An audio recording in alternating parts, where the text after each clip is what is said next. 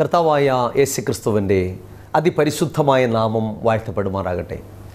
Good Samaritan ministries അവതരിപ്പിക്കുന്ന വിസ്മയ സന്ദേശത്തിൻ്റെ എല്ലാ മാന്യപ്രേക്ഷകർക്കും വേഗം വരുന്നവനായ കർത്താവായ യേശുക്രിസ്തുവിൻ്റെ നാമത്തിലുള്ള സ്നേഹവന്ദനം.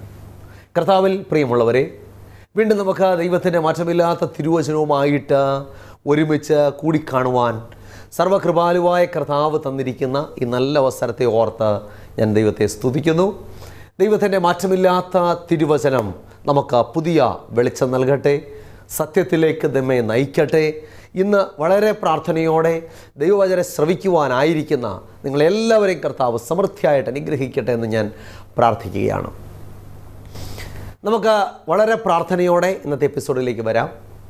നാം ഈ ദിവസങ്ങളിൽ ചിന്തിച്ചുകൊണ്ടിരിക്കുന്ന വിഷയം എന്താണ്?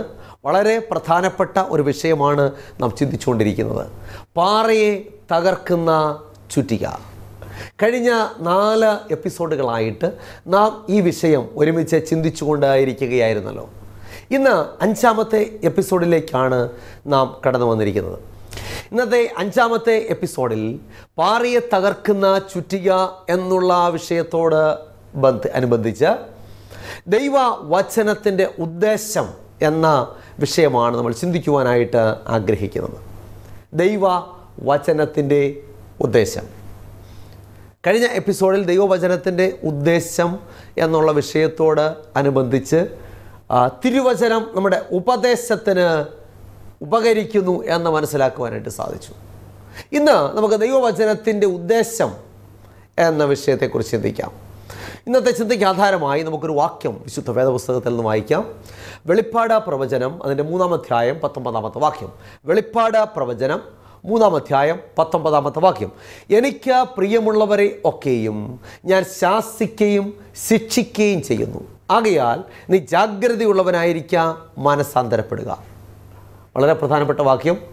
എനിക്ക് പ്രിയമുള്ളവരെ ഒക്കെയും ഞാൻ ശാസിക്കുകയും ശിക്ഷിക്കുകയും ചെയ്യുന്നു, ആകയാൽ നീ ജാഗ്രതയുള്ളവനായിരിക്കുക, മനസ്സാന്തരപ്പെടുക. തിരുവചനത്തിൻ്റെ പ്രസക്തി മുമ്പ് എന്നത്തെക്കാളും ഏറ്റവും കൂടുതൽ മനുഷ്യൻ മനസ്സിലാക്കിക്കൊണ്ടിരിക്കുന്ന ഒരു കാലഘട്ടത്തിലാണ് ഇന്ന് ഞാനും നിങ്ങളും ജീവിക്കുന്നത്. നിത്യതയിലേക്കുള്ള പ്രയാണത്തിൽ അത് മനുഷ്യനെ ശരിയായ പാതയിലേക്ക് വഴി നയിക്കുന്നു. കൂരിരുട്ട് നിറഞ്ഞ ജീവിത പാതകളിൽ അത് നമുക്ക് വെളിച്ചം പകരുന്നു. പ്രതികൂലങ്ങളിൽ തളർന്നു പോകാതെ ഉറച്ചു നിൽക്കുവാനുള്ള ഉൾക്കരുത്ത് തിരുവചനം നമുക്ക് നൽകുന്നു. കഷ്ടതയുടെ തീച്ചൂളയിലും ആശ്വാസത്തിൻ്റെ കുളിർസ്പർശം തിരുവചനം നമുക്ക് നൽകുന്നു. നിരാശയുടെ നടുക്കടലിലും പ്രത്യാശയുടെ തുറമുഖത്തേക്ക് തിരുവചനം നമ്മെ നയിക്കുന്നു. തളർച്ചയുടെ താഴ്വരയിലും വളർച്ചയുടെ ഔന്നത്യത്തിലേക്ക് തിരുവചനം നമ്മെ കൈപ്പിടിച്ച് നയിക്കുന്നു. കണ്ണുനീരിൻ്റെ താഴ്വരയിലും പുഞ്ചിരിയുടെ കുളിർസ്പർശമേകുവാൻ ദൈവത്തിൻ്റെ മാറ്റമില്ലാത്ത തിരുവചനത്തിന് സാധിക്കുന്നു. ജീവിതത്തിൻ്റെ എല്ലാ അനുഭവങ്ങളിലും പ്രത്യാശയുടെ തിരുനാളമായി ദൈവത്തിൻ്റെ മാറ്റമില്ലാത്ത തിരുവചനം നമ്മെ വഴി നടത്തുന്നു. ദൈവത്തിന് സ്തോത്രം. പ്രശസ്തമായ ബോർഡ് കാറുകൾ ആദ്യമായിട്ട് നിരത്തിലിറങ്ങിയ കാലത്തിലേക്ക് നിങ്ങളുടെ ശ്രദ്ധയെ ഞാൻ ക്ഷണിക്കുകയാണ്. നമുക്ക് ഏവർക്കും സുപരിചിതമാണല്ലോ ഈ ബോർഡ് കാറുകൾ. ഈ കാറുകൾ ആദ്യമായി നിരത്തിലിറങ്ങിയ കാലഘട്ടത്തിൽ ഉണ്ടായ ഒരു സംഭവത്തിലേക്ക് നിങ്ങളുടെ ശ്രദ്ധയെ ഞാൻ ക്ഷണിക്കുകയാണ്. വലിയ ധനാഢ്യന്മാർക്ക് മാത്രമായിരുന്നു അന്ന് അത്തരം കാറുകൾ സ്വന്തമാക്കുവാനായിട്ട് കഴിഞ്ഞിരുന്നത്. എന്നാൽ ഒരു ദിവസം പ്രഭാതത്തിൽ അത്തരം കാറുകളിൽ ഒന്ന് യാത്രക്കിടയിൽ കേടായി വഴിയരികിൽ കിടന്നു. പെട്ടെന്ന് കാറുടമ കാറിൽ നിന്നും പുറത്തിറങ്ങി അത് നന്നാക്കുവാനായിട്ടുള്ള പരിശ്രമം ആരംഭിച്ചു. എന്നാൽ എത്ര പരിശ്രമിച്ചിട്ടും കാറുടമയ്ക്ക് ആ കാർ സ്റ്റാർട്ടാക്കുവാനായിട്ട് കഴിഞ്ഞില്ല. പ്രഭാത സമയമായിരുന്നതുകൊണ്ട് പ്രഭാത വ്യായാമത്തിനായിട്ട് നടക്കുവാനിറങ്ങിയ കാൽനടക്കാർ പലരും അതുവഴി നടന്നു പോകുന്നുണ്ടായിരുന്നു. അത്തരം കാൽനടക്കാരിൽ ഒരു മനുഷ്യൻ ഈ കാറുടമയുടെ പരിശ്രമങ്ങളെല്ലാം വളരെ അടുത്ത് വന്ന് നിരീക്ഷിച്ച ശേഷം ഇപ്രകാരം പറഞ്ഞു: സാർ, വിരോധമില്ലെങ്കിൽ ഞാൻ സഹായിക്കാം. കാറുടമ തല ഉയർത്തി ആ മനുഷ്യനെ ഒന്ന് നോക്കി. ലളിത വസ്ത്രധാരിയായ ആ കാൽനടക്കാരനെ കണ്ടപ്പോൾ പരിഹാസഭാവത്തിൽ പുച്ഛസ്വരത്തിൽ കാറുടമ ഇപ്രകാരം ചോദിച്ചു, താങ്കൾ ഇത്തരം കാർ മുമ്പ് കണ്ടിട്ടുണ്ടോ? പരീക്ഷിക്കാനായിരിക്കും, തൽക്കാലം സഹായമൊന്നും ആവശ്യമില്ല. ഇത് പറഞ്ഞിട്ട് കാറുടമ വീണ്ടും തൻ്റെ പരിശ്രമം തുടർന്നു. കാൽനടക്കാരൻ ഒന്നും പറയാതെ തൻ്റെ നടത്തം തുടർന്നു. ഏറെ നേരം കഴിഞ്ഞിട്ട് ഈ കാൽനടക്കാരൻ തൻ്റെ നടത്തമൊക്കെ പൂർത്തിയാക്കി മടങ്ങി വരുമ്പോഴും കേടായ കാർ വഴിയരികിൽ കിടക്കുന്നതും കാറുടമ തൻ്റെ പരിശ്രമങ്ങളെല്ലാം നിർത്തിവെച്ചിട്ട് വളരെ വിഷണ്ണനായി വഴിയോരത്ത് നിൽക്കുന്നതും കണ്ടു. വീണ്ടും ഈ കാൽനടക്കാരൻ ഈ കാറുടമയെ സമീപിച്ചിട്ട് തൻ്റെ സഹായ വാഗ്ദാനം ആവർത്തിച്ചു. എന്നാൽ ഇത്തവണ കാറുടമ എതിരഭിപ്രായമൊന്നും പറഞ്ഞില്ല. ഈ കാൽനടക്കാരൻ ആ കാറിൻ്റെ ടൂൾ ബോക്സിൽ നിന്നും ഒരു ചെറിയ സ്പാനർ എടുത്ത് ഈ കാറിൻ്റെ ചില നട്ടുകൾ മുറിക്കിയതിന് ശേഷം കാറുടമയോട് ഇപ്രകാരം പറഞ്ഞു, സാർ, കാർ റെഡി ആയിട്ടുണ്ട്, സ്റ്റാർട്ട് ചെയ്ത് പോയിക്കൊള്ളൂ. ഈ വഴിയാത്രക്കാരൻ തമാശ പറയുകയാണെന്നാണ് കാറുടമയ്ക്ക് ആദ്യം തോന്നിയത്. എന്നാൽ ഒറ്റയടിക്ക് കാർ സ്റ്റാർട്ടായി. അതോടെ കാറുടമയുടെ അഹംഭാവമെല്ലാം ചോർന്നുപോയി. ആദ്യം സഹായം നിരസിച്ചതിലുള്ള ജാള്യതയോടെ കാറുടമ വഴിയാത്രക്കാരനോട് ചോദിച്ചു, അങ്ങ് ആരാണ്? അപ്പോൾ ആ വഴിയാത്രക്കാരൻ പറയും, ഞാൻ ഹെൻറി ഫോർഡ്, ഈ കാറിൻ്റെ നിർമ്മാതാവ്. എന്നെ കേൾക്കുന്ന പ്രിയമുള്ളവരെ, ഫോർഡ് കാറിനെ സംബന്ധിച്ച് അതിൻ്റെ നിർമ്മാതാവിന് പരിഹരിപ്പാൻ കഴിയാത്ത യാതൊരു കേടും സംഭവിക്കാൻ ഇടയില്ല. അങ്ങനെയെങ്കിൽ അഖിലാണ്ടത്തിൻ്റെ ഉടയവനും അണ്ടകടാഹങ്ങളുടെ സൃഷ്ടാവും പരിപാലകനും എൻ്റെയും നിങ്ങളുടെയും നിർമ്മാതാവുമായ കർത്താവിന് പരിഹരിപ്പാൻ കഴിയാത്ത യാതൊരു പ്രശ്നവും നമ്മുടെ ജീവിതത്തിൽ സംഭവിക്കാനിടയില്ല. നമ്മുടെ ഉപദേശത്തിനും ശാസനത്തിനും ഗുണീകരണത്തിനും നീതിയിലെ അഭ്യാസത്തിനും ദൈവം തന്നിരിക്കുന്ന മാനുവലാണ് വിശുദ്ധ വേദപുസ്തകം. എന്താണ് ഈ ദൈവവചനത്തിൻ്റെ ഉദ്ദേശം?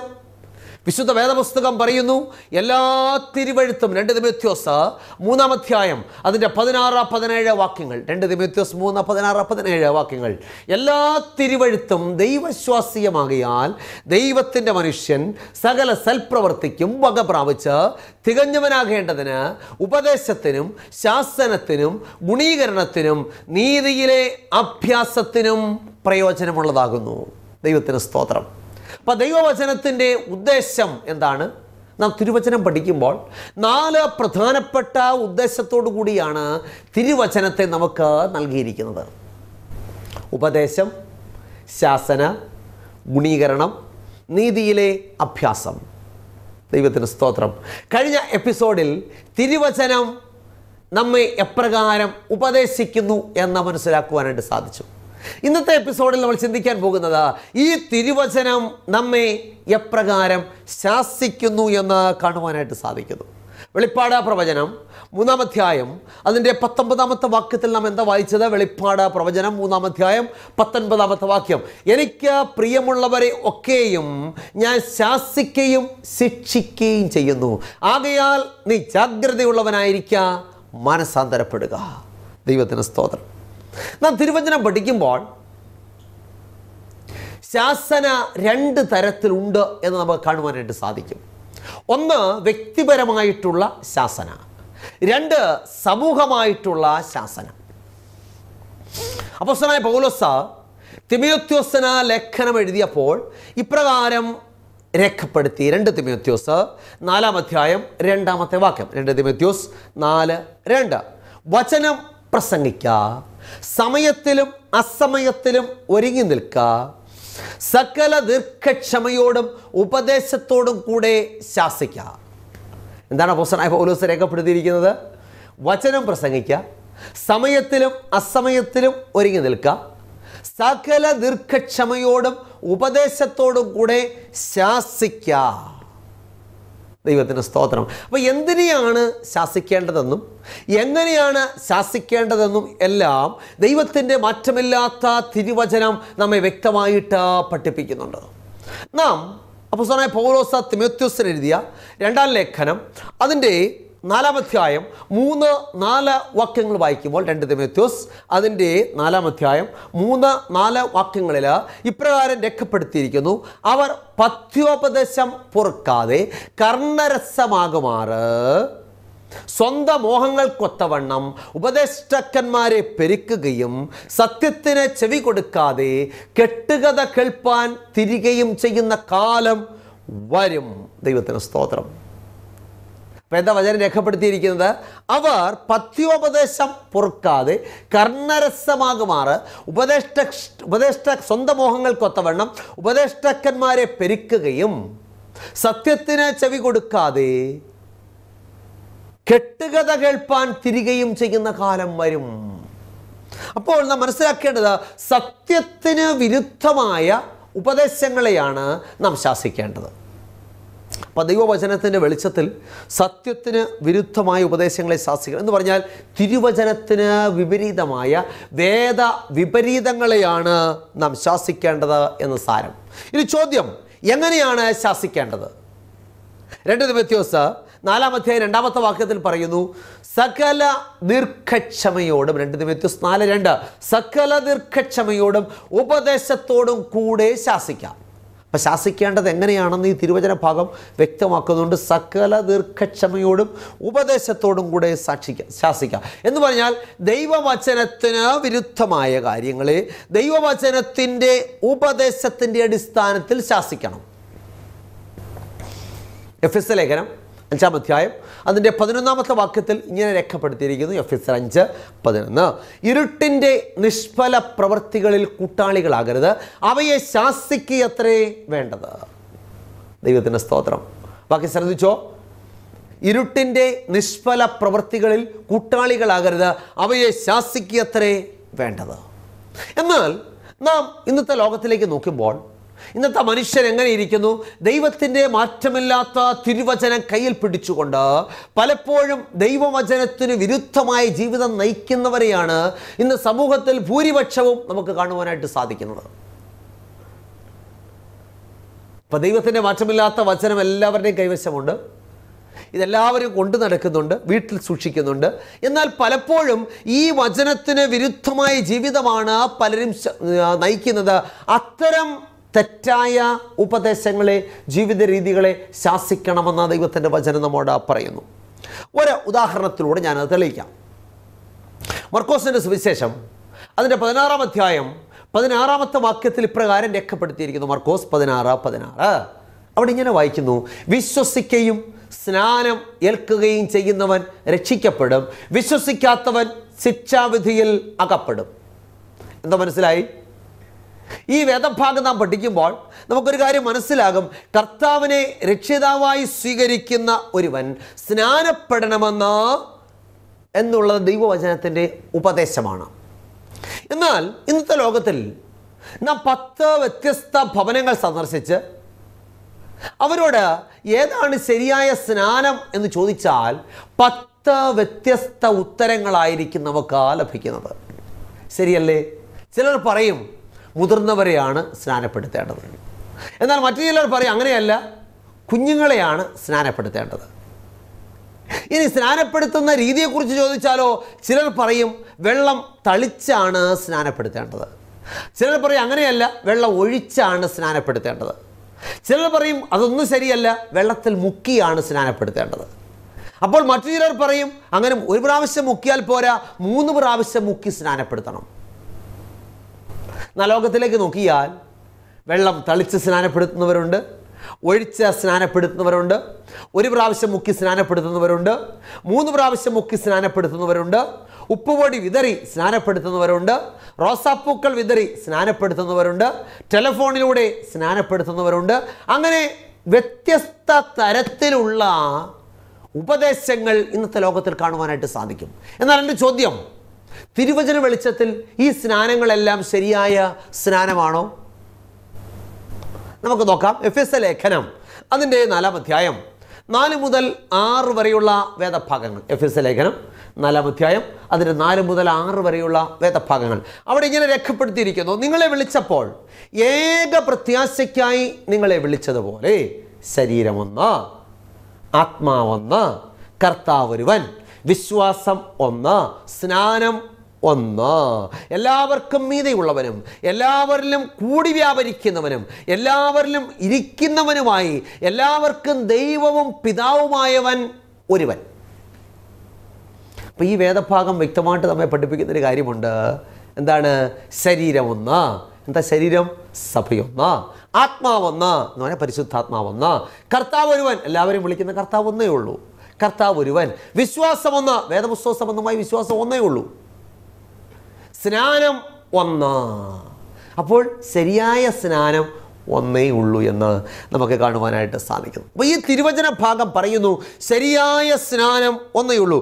അങ്ങനെയെങ്കിൽ ശരിയായ സ്നാനം ഏതാണ്? നമുക്ക് എങ്ങനെ അത് തിരിച്ചറിയുവാനായിട്ട് സാധിക്കും? അതിനുള്ള ഉത്തരം വിശുദ്ധ വേദപുസ്തകം വളരെ വ്യക്തമായിട്ട് നൽകുന്നുണ്ട്. അപ്പോൾ മനുഷ്യൻ കാണിക്കുന്നതെല്ലാം ശരിയല്ല. ശരിയായ സ്നാനം ഒന്നേ ഉള്ളൂ. അത് ശരിയായ സ്നാനം എങ്ങനെ കണ്ടെത്തുവാനായിട്ട് സാധിക്കും? അതിനുള്ള ഉത്തരം എബ്രായ ലേഖനം 12-ാം അധ്യായം അതിൻ്റെ 2-ാമത്തെ വാക്യം. എബ്രായ ലേഖനം 12-ാം അധ്യായം 2-ാമത്തെ വാക്യം. അവിടെ രേഖപ്പെടുത്തിയിരിക്കുന്നത് വിശ്വാസത്തിൻ്റെ നായകനും പൂർത്തി വരുത്തുന്നവനുമായ യേശുവിനെ നോക്കുക. തൻ്റെ മുന്നിൽ വെച്ചിരുന്ന സന്തോഷമോർത്ത് അവൻ അപമാനം അലക്ഷ്യമാക്കി ക്രൂശിനെ സഹിക്കുകയും ദൈവസിംഹാസനത്തിൻ്റെ വലത്തുഭാഗത്തായിരിക്കുകയും ചെയ്തു. ഇവിടെ എബ്രായ ലേഖനം 12-ാം അധ്യായം 2-ാമത്തെ വാക്യം നമ്മോട് പറയുന്നു വിശ്വാസത്തിൻ്റെ നായകനും പൂർത്തി വരുത്തുന്നവനുമായ യേശുവിനെ നോക്കുക. അപ്പം ശരിയായ സ്നാനം ഏതാണെന്ന് തിരിച്ചറിയണമെങ്കിൽ എന്ത് വേണം? കർത്താവായ യേശു ക്രിസ്തുവിനെ നോക്കിയാൽ മതി. അപ്പോൾ നമ്മുടെ എല്ലാ സംശയങ്ങൾക്കുമുള്ള ഉത്തരം എവിടെ കിട്ടും? കർത്താവായ യേശു ക്രിസ്തുവിൽ കിട്ടും. അപ്പം ശരിയായ സ്നാനത്തിൻ്റെ ഉത്തമമായ മാതൃക കർത്താവ് നമുക്ക് കാട്ടിത്തന്നിട്ടുണ്ട്. മത്തായിയുടെ സുവിശേഷം 3-ാം അധ്യായം അതിൻ്റെ 13 മുതൽ 17 വരെയുള്ള വേദഭാഗങ്ങൾ. മത്തായിയുടെ സുവിശേഷം 3-ാം അധ്യായം അതിൻ്റെ 13 മുതൽ 17 വരെയുള്ള വേദഭാഗങ്ങൾ. അവിടെ എന്താ രേഖപ്പെടുത്തിയിരിക്കുന്നത്? അനന്തരം യേശു യോഹന്നാനാൽ സ്നാനമേൽക്കേണ്ടതിന് ഗലീലയിൽ നിന്നും യോർദാൻ കരെ അവൻ്റെ അടുക്കൽ വന്നു. യോഹന്നാനോ അവനെ വിലക്കി. നിന്നാൽ സ്നാനമേൽക്കുവാൻ എനിക്ക് ആവശ്യം, പിന്നെ നീ എൻ്റെ അടുക്കൽ വരുന്നുവോ എന്ന് ചോദിച്ചു. യേശുവിനോട് ഇപ്പോൾ സമ്മതിക്കാം, ഇങ്ങനെ സകല നീതിയും നിവർത്തിക്കുന്നത് നമുക്ക് ഉചിതം തന്നെ എന്ന് പറഞ്ഞു. എന്നാലേ അവനെ സമ്മതിച്ചു. യേശു സ്നാനമേറ്റ ഉടനെ വെള്ളത്തിൽ നിന്ന് കയറി. അപ്പോൾ സ്വർഗം തുറന്നു. ദൈവാത്മാവ് പ്രാവെന്ന പോലെ തൻ്റെ മേൽ ഇറങ്ങി വരുന്നതും അവൻ കണ്ടു. ഇവൻ എൻ്റെ പ്രിയപുത്രൻ, ഇവനിൽ ഞാൻ പ്രസാദിച്ചിരിക്കുന്നു. സ്വർഗത്തിൽ നിന്ന് ഒരു ശബ്ദവും ഉണ്ടായി. ദൈവത്തിന് സ്തോത്രം. അപ്പോൾ കർത്താവായ യേശു ക്രിസ്തുവിൻ്റെ സ്നാനമാണ് ഈ തിരുവചന ഭാഗത്ത് രേഖപ്പെടുത്തിയിരിക്കുന്നത്. അപ്പോൾ യേശു കാണിച്ചു തന്ന മാതൃക എങ്ങനെയുള്ള മാതൃകയാണ്? സ്നാനത്തിൽ വെള്ളത്തിൽ ഇറങ്ങിയുള്ള മുഴുകൽ സ്നാനമാണ്. ആ സ്നാനത്തിൽ സ്വർഗം സന്തോഷിച്ചു, സ്വർഗം പ്രസാദിച്ചു എന്ന് കാണുവാനായിട്ട് സാധിക്കുന്നു. ദൈവത്തിന് സ്തോത്രം. അപ്പോൾ യേശുക്രിസ്തു കാണിച്ച മാതൃകപ്രകാരമുള്ള സ്നാനമാണ് ശരിയായ സ്നാനം. അല്ലാത്തതൊക്കെ വേദവിപരീതങ്ങളാണ്. അതിനെ നാം ശാസിക്കണം. തിരുവചനം പറയുന്നു എഫേസ്യർ 5:11 ഇരുട്ടിൻ്റെ നിഷ്ഫല പ്രവർത്തികളിൽ കൂട്ടാളികളാകരുത്, അവയെ ശാസിക്കുകയത്രേ വേണ്ടത്. ദൈവത്തിന് സ്തോത്രം. എന്നെ കേൾക്കുന്ന പ്രിയമുള്ളവരെ, വിശുദ്ധ വേദപുസ്തകം ദുരുപദേശങ്ങൾക്കെതിരെ ശക്തമായി ശാസിക്കുന്നു. എന്നാൽ പൊതുവെ മനുഷ്യന് ഇഷ്ടമില്ലാത്ത ഒന്നാണെന്ത്? ശാസന എന്ന് പറയുന്നത്. നമ്മെ ഒരാൾ ശാസിക്കുന്നത് പലപ്പോഴും മനുഷ്യർക്ക് ഇഷ്ടമല്ല. എന്നാൽ ഈ തിരുവചനത്തിൻ്റെ ഉദ്ദേശം നമ്മെ ശാസിച്ച് ശരിയായ വഴിയിലൂടെ നടത്തുക എന്നുള്ളതാണ്. നമ്മുടെ ജീവിതത്തിൽ നാം അനുവർത്തിച്ചു പോരുന്ന അല്ലെങ്കിൽ അനുവർത്തിച്ചു കൊണ്ടിരിക്കുന്ന തെറ്റായ ജീവിത രീതികളെ ശാസിക്കുവാൻ തിരുവചനത്തിന് സാധിക്കുന്നു. ദൈവത്തിന് സ്തോത്രം. ഇനി ശാസന വെറുക്കുന്നവർക്ക് തിരുവചനം നൽകുന്നൊരു മുന്നറിയിപ്പുണ്ട്. ശാസന വെറുക്കുന്നവർക്കുള്ള മുന്നറിയിപ്പ് സദൃശ്യവാക്യങ്ങളുടെ പുസ്തകം 29-ാം അധ്യായം അതിൻ്റെ 1-ാമത്തെ വാക്യം. സദൃശ്യവാക്യങ്ങൾ 29:1 കൂടെ കൂടെ ശാസന കേട്ടിട്ടും കൂട്ടാക്കാത്തവൻ, അല്ലെങ്കിൽ കൂടെ കൂടെ ശാസന കേട്ടിട്ടും ശാഠ്യം കാണിക്കുന്നവൻ നീക്കുപോക്കില്ലാതെ പെട്ടെന്ന് നശിച്ചു പോകും. എന്തോ മനസ്സിലായി? കൂടെ കൂടെ ശാസന കേട്ടിട്ടും കൂട്ടാക്കാത്തവൻ പെട്ടെന്ന് നീക്കുപോക്കില്ലാതെ നശിച്ചു പോകുമെന്ന് ദൈവത്തിൻ്റെ വചനം പറയുന്നു. നാം തിരുവചനത്തിലൂടെ ഈ ദിവസങ്ങളിൽ കേട്ടുകൊണ്ടിരിക്കുന്ന കാര്യങ്ങളൊക്കെ നമ്മുടെ ജീവിതത്തിലുള്ള തെറ്റായ ജീവിത രീതികളെ കർത്താവ് വചനത്തിലൂടെ ശാസിച്ചുകൊണ്ടിരിക്കുകയാണ്. അത് കേട്ടിട്ടും പിന്നെയും ശാഠ്യം കാണിച്ചാൽ നാം നീക്കുപോക്കില്ലാതെ നശിച്ചു പോകുമെന്ന് ദൈവത്തിൻ്റെ വചനം പറയുന്നു. തന്നെയുമല്ല, ശാസന കൂട്ടാക്കാതിരുന്നവർക്ക് നേരിട്ടിട്ടുള്ള ശിക്ഷയെക്കുറിച്ചും ദൈവത്തിൻ്റെ വചനത്തിൽ രേഖപ്പെടുത്തിയിട്ടുണ്ട്. നമുക്ക് ഒരു ഉദാഹരണം നോക്കാം. 1 ശമൂവേലിൻ്റെ പുസ്തകം 3-ാം അധ്യായം അതിൻ്റെ 11 മുതൽ 13 വരെയുള്ള വേദഭാഗങ്ങൾ. 1 ശമൂവേൽ അതിൻ്റെ 3-ാം അധ്യായം 11 മുതൽ 13 വരെയുള്ള വേദഭാഗങ്ങൾ. യഹോവ ശമൂവേലിനോട് അരുളി ചെയ്തത്, ഇതാ ഞാൻ ഇസ്രായേലിൽ ഒരു കാര്യം ചെയ്യും, അത് കേൾക്കുന്നവൻ്റെ ചെവി രണ്ടും മുഴങ്ങും. ഞാൻ ഏലിയുടെ ഭവനത്തെക്കുറിച്ച് അരുളി ചെയ്തതൊക്കെയും ഞാൻ അന്ന് അവൻ്റെ മേൽ ആദ്യന്തം നിവർത്തിക്കും. അവൻ്റെ പുത്രന്മാർ ദൈവദൂഷണം പറയുന്ന അകൃത്യം അവൻ അറിഞ്ഞിട്ടും അവയെ ശാസിച്ച് അമർത്തായ കൊണ്ട് ഞാൻ അവൻ്റെ ഭവനത്തിന് എന്നേക്കും ശിക്ഷ വിധിക്കുമെന്ന് ഞാൻ അവനോട് കൽപ്പിച്ചിരിക്കുന്നു. ഈ വേദഭാഗം നമ്മെ എന്താ പഠിപ്പിക്കുന്നത്? ഏലിയുടെ പുത്രന്മാർ ദൈവകൽപ്പന ലംഘിച്ചിട്ടും ഏലിക്ക് അവരെ ശാസിച്ചമർത്തുവാൻ കഴിഞ്ഞില്ല. അതുകൊണ്ട് ഏലിയുടെ ഭവനത്തിന് എന്നേക്കും ശിക്ഷ കൽപ്പിക്കുമെന്ന് ദൈവത്തിൻ്റെ വചനം നമ്മെ പഠിപ്പിക്കുന്നു. അപ്പോൾ ഏലി ഒരു പുരോഹിതനായിരുന്നിട്ടും തൻ്റെ മക്കളുടെ ദുഷ്പ്രവൃത്തികളെ ശാസിച്ചമർത്തുവാൻ ഏലിക്ക് സാധിച്ചില്ല. അതുകൊണ്ട് ഏലിയുടെ പുത്രന്മാരെക്കുറിച്ച് തിരുവചനത്തിൽ ചില കാര്യങ്ങൾ രേഖപ്പെടുത്തിയിട്ടുണ്ട്. 1 ശമൂവേലിൻ്റെ പുസ്തകം അതിൻ്റെ 2-ാം അധ്യായം 12-ാമത്തെ വാക്യം. 1 ശമൂവേൽ 2:12. എന്നാൽ ഏലിയുടെ പുത്രന്മാർ നീചന്മാരും യഹോവയെ ഓർക്കാത്തവരുമായിരുന്നു. വീണ്ടും 1 ശമൂവേൽ 2:22 ഇങ്ങനെ വായിക്കുന്നു. 1 ശമൂവേൽ 2:22. ഏലി വൃദ്ധനായാറെ അവൻ്റെ പുത്രന്മാർ എല്ലാ ഇസ്രായേലിനോടും ചെയ്യുന്നതൊക്കെയും സമാഗമന കൂടാരത്തിൻ്റെ വാതിൽക്കൽ ശുശ്രൂഷ ചെയ്യുന്ന സ്ത്രീകളോടുകൂടെ ശയിക്കുന്നതും അവൻ കേട്ടു. എന്നാൽ ശാസന കൂട്ടാക്കാതിരുന്ന ഏലിയുടെ പുത്രന്മാർക്ക് നാശമുണ്ടായതായിട്ട് ദൈവത്തിൻ്റെ വചനം നമ്മെ പഠിപ്പിക്കുന്നു. 1 ശമൂവേൽ 4-ാം അധ്യായം അതിൻ്റെ 10-11 വാക്യങ്ങൾ. 1 ശമൂവേൽ 4-ാം അധ്യായം അതിൻ്റെ 10-11 വാക്യങ്ങൾ. അങ്ങനെ ഫെലിസ്ത്യർ പട തുടങ്ങിയപ്പോൾ ഇസ്രായേൽ തോറ്റു. ഓരോരുത്തൻ താൻ്റെ വീട്ടിലേക്ക് ഓടി. ഇസ്രായേലിൽ 30,000 കാലാൽ വീണു പോകത്തക്കവണ്ണം ഒരു മഹാസംഹാരമുണ്ടായി. ദൈവത്തിൻ്റെ പെട്ടകം പിടിപെട്ടു.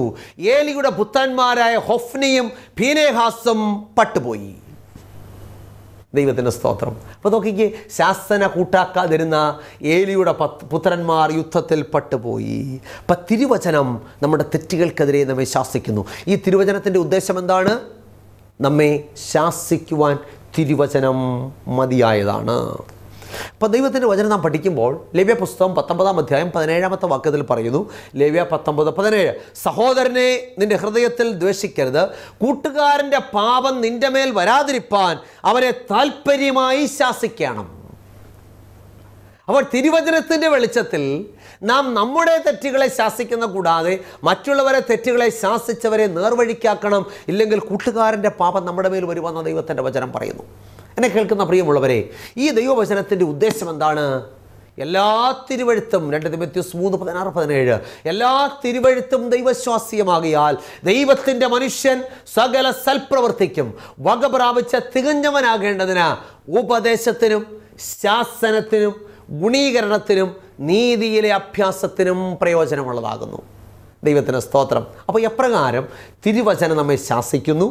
നാം തിരുവചനത്തിൻ്റെ വെളിച്ചത്തിൽ ദുരുപദേശങ്ങളെ എങ്ങനെ ശാസിക്കണമെന്ന് ഇന്നത്തെ എപ്പിസോഡിലൂടെ നമുക്ക് മനസ്സിലാക്കുവാനായിട്ട് സാധിക്കുമല്ലോ. എന്നാൽ കൂടെ ശാസന കേട്ടിട്ടും ശാഠ്യം കാണിക്കുന്നവൻ നീക്കുപോക്കില്ലാതെ നശിച്ചു പോകുമെന്ന് ദൈവത്തിൻ്റെ വചനം പറയുമ്പോൾ ഇന്ന് കേട്ട തിരുവചനത്തിൻ്റെ വെളിച്ചത്തിൽ നമ്മുടെ ജീവിതങ്ങളെ പരിശോധിക്കുവാൻ നാം ദൈവവചനം ശരിക്കും വായിക്കുകയും പഠിക്കുകയും ധ്യാനിക്കുകയും ചെയ്ത് അതിനനുസരിച്ചാണോ ജീവിക്കുന്നത്, അതോ ലോകപ്രകാരം ശാഠ്യം കാണിച്ച് നാം തിരുവചനത്തിന് വിപരീതമായ ജീവിത രീതികളിലൂടെയും ആചാരങ്ങളിലൂടെയും അനുഷ്ഠാനങ്ങളിലൂടെയും മുന്നോട്ട് പോകുന്നതെങ്കിൽ ഈ ദൈവത്തിൻ്റെ മാറ്റമില്ലാത്ത വചനം നമ്മെ ശാസിച്ച് നേർവഴിക്കാക്കട്ടെ എന്ന് ഞാൻ പ്രാർത്ഥിക്കുകയാണ്. ഞാൻ പ്രാർത്ഥിക്കാനായിട്ട് പോവുകയാണ്. എന്നെ കേൾക്കുന്ന പ്രിയമുള്ളവരെ, നമുക്ക് നല്ല തീരുമാനമെടുക്കാം. നമ്മുടെ എല്ലാവരുടെയും ഭവനങ്ങളിൽ ദൈവത്തിൻ്റെ മാറ്റമില്ലാത്ത തിരുവചനമുണ്ട്. ഇത് നമ്മെ ശാസിക്കണമെങ്കിൽ ഇത് നാം തുറന്ന് പരിശോധിക്കണം. അപ്പോൾ ദൈവത്തിന് നമ്മോട് സംസാരിക്കാനുള്ള കാര്യങ്ങൾ ഈ തിരുവചനത്തിലൂടെ നമ്മോട് സംസാരിക്കും. നമ്മുടെ ജീവിതങ്ങൾക്ക് രൂപാന്തരമുണ്ടാകും. അപ്രകാരം രൂപാന്തരം ഉണ്ടാകുവാൻ കർത്താവ് സഹായിക്കട്ടെ. നമ്മളെ തന്നെ അതിനായിട്ട് സമർപ്പിക്കാം. നിങ്ങളുടെ ആവശ്യങ്ങൾ, നിങ്ങളുടെ പ്രയാസങ്ങൾ, ബുദ്ധിമുട്ടുകൾ എന്ത് തന്നെയായിരുന്നാലും നമുക്ക് ചേർന്ന് ഒരുമിച്ച് പ്രാർത്ഥിക്കാം. കർത്താവ് നമ്മുടെ പ്രശ്നങ്ങൾക്ക് പരിഹാരകനാണ്. കണ്ണുകളെ അടയ്ക്കാൻ പ്രാർത്ഥിക്കാം. അടിയങ്ങളെ സ്നേഹിക്കുന്ന ഞങ്ങളുടെ നല്ല ദൈവമേ, സ്വർഗ്ഗസ്ഥ പിതാവേ, കർത്താവെ, അനുഗ്രഹിക്കപ്പെട്ട നല്ല ദിവസത്തിനായിട്ട് സ്തോത്രം. ഇന്നടിയങ്ങളെ കേൾപ്പിച്ച മാറ്റമില്ലാത്ത തിരുവചനത്തിനായിട്ട് സ്തോത്രം. ദൈവത്തിൻ്റെ മാറ്റമില്ലാത്ത തിരുവചനത്തിൻ്റെ ഉദ്ദേശം കർത്താവെ എന്താണെന്ന് ഈ ദിവസങ്ങൾ തിരിച്ചറിയുവാൻ കർത്താവ് അടിയങ്ങളെ സഹായിക്കുന്നോർത്ത് സ്തോത്രം. തിരുവചനം അടിയങ്ങളുടെ തെറ്റായ ജീവിത രീതികളെ ശാസിച്ച് അടിയങ്ങളെ നേർവഴിക്കാക്കുവാൻ മതിയായതാണ് എന്നടിയങ്ങളെ മനസ്സിലാക്കിച്ചതിനായിട്ട് സ്തോത്രം. തുടർന്നുള്ള നാളുകളിൽ ദൈവത്തിൻ്റെ മാറ്റമില്ലാത്ത വചനം വായിക്കുവാനും ധ്യാനിക്കുവാനും പഠിക്കുവാനും അതിനനുസരിച്ച് നിങ്ങളുടെ ജീവിതങ്ങളെ ക്രമീകരിക്കുവാനും കർത്താവ് സഹായിക്കണം. വചനം കേട്ട എല്ലാ പ്രിയപ്പെട്ടവരെയും അവിടുന്ന് അനുഗ്രഹിക്കണമേ. പ്രിയ മക്കളുടെ ആവശ്യങ്ങളെ മാനിക്കണമേ. എല്ലാ ജീവിതത്തിൻ്റെ ഭാരങ്ങളിലും കർത്താവിൻ്റെ കൃപ കൂടെ ഇരിക്കണമേ. സകല മാനവും മഹത്വവും കർത്താവ് എടുക്കണമേ. യേശു ക്രിസ്തുവിൻ്റെ ധന്യമുള്ള നാമത്തിൽ താഴ്മയായിട്ട് യാചിക്കുന്നു. പ്രാർത്ഥന കേൾക്കണം നല്ല പിതാവേ, ആമേൻ. പ്രിയമുള്ളവരെ, ദൈവമായ കർത്താവ് നമ്മെ എല്ലാവരെയും അനുഗ്രഹിക്കട്ടെ. ഇന്ന് കേട്ട തിരുവചനം നമുക്കെല്ലാവർക്കും രക്ഷയ്ക്കും അനുഗ്രഹത്തിനും മുഖാന്തരമായി തീരട്ടെ. വരുന്ന എപ്പിസോഡുകളും കാണുവാൻ മറക്കരുത്. എല്ലാ ഞായറാഴ്ചയും രാവിലെ 6:30 ജയ്ഹിന്ദ് ചാനലിലുള്ള ഈ സംപ്രേഷണം നിങ്ങൾ കാണുകയും മറ്റുള്ളവർ പറയുകയും ചെയ്യുക. ഒരുപക്ഷെ ടി വിയിൽ കാണുവാൻ സാധിക്കുന്നില്ല എങ്കിൽ യൂട്യൂബിൽ ജോയ്മോൻ മത്തായി എന്ന് ടൈപ്പ് ചെയ്താൽ നിങ്ങൾക്ക് ഈ പ്രസംഗങ്ങളും മുൻകാലങ്ങളിലുള്ള പ്രസംഗങ്ങളൊക്കെ കേൾക്കുവാനും പഠിക്കുവാനും സാധിക്കും. അപ്രകാരം ദൈവവചനത്തിൽ വളരുവാൻ കർത്താവ് നമ്മെ സഹായിക്കട്ടെ. എല്ലാവർക്കും അനുഗ്രഹിക്കപ്പെട്ട നല്ല ഒരു ദിവസം ആശംസിക്കുന്നു. ദൈവമായ കർത്താവ് നമ്മെ സഹായിക്കുമാറാകട്ടെ. ആമേൻ. ശ്രീ പേരകത്ത് ചെറിയാൻസ്കറിയ എഴുതിയ ഒരു ഉത്തമ ഗ്രന്ഥം ഞങ്ങൾ അവതരിപ്പിക്കുന്നു. ഇത് തിരുവചന സത്യം. ക്രൈസ്തവ ലോകത്ത് പരക്കെ പ്രചരിക്കുന്ന അബദ്ധ ഉപദേശങ്ങളും സംശയങ്ങളും വചന അടിസ്ഥാനത്തിൽ ദൂരീകരിക്കുന്ന ഒരു ഗ്രന്ഥമാണിത്. ദൈവത്തിൻ്റെ അരുളപ്പാടുകൾ സാർവത്രികമാണെന്നും അത് നിത്യമാണെന്നും ലളിതമായും യുക്തിഭദ്രമായും അവതരിപ്പിക്കുന്ന ഈ ഗ്രന്ഥത്തിന് 130 രൂപയാണ് വില. എന്നാൽ ഞങ്ങളിത് തികച്ചും സൗജന്യമായി നിങ്ങൾക്ക് അയച്ചു തരുന്നു. നിങ്ങളുടെ പൂർണ്ണമായ മേൽവിലാസം ഇനി പറയുന്ന നമ്പറിൽ SMS ചെയ്യുക. നമ്പർ 9847906636. പ്രവചന ശബ്ദം ക്രൈസ്തവ കുടുംബ മാസിക. തിരുവചനത്തിലെ കാണാപ്പുറങ്ങൾ നമുക്ക് കാട്ടിത്തരുന്ന ഉത്തമ ക്രൈസ്തവ കുടുംബ മാസിക. സമകാലിക സംഭവങ്ങൾ, ആരോഗ്യ ശാസ്ത്രം, പ്രവചനങ്ങൾ എന്നിവ കോർത്തിണക്കി ഉൾക്കാമ്പുള്ള ലേഖനങ്ങൾ ഇതിൽ ലേഖനം ചെയ്തിരിക്കുന്നു. വരിക്കാരാകാൻ ആഗ്രഹിക്കുന്നവർ ഇനി പറയുന്ന നമ്പറിൽ SMS ചെയ്യുക. നമ്പർ 9495955082. വാർഷിക വരിസംഖ്യ വെറും 150 രൂപ മാത്രം.